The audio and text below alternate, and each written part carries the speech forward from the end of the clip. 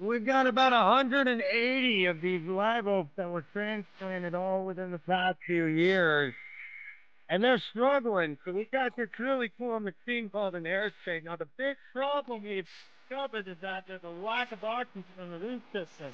And this can spell real trouble for a tree. So what we're doing is we're amending the soil using this Air Spade and essentially adding a lot of good organic soil into the soil profiles, a lot of mulch and compost, and then we're getting rid of some of the defects that they cause whenever they planted the tree. And you can see here, all that stuff. Oh, we're gonna have to start over this.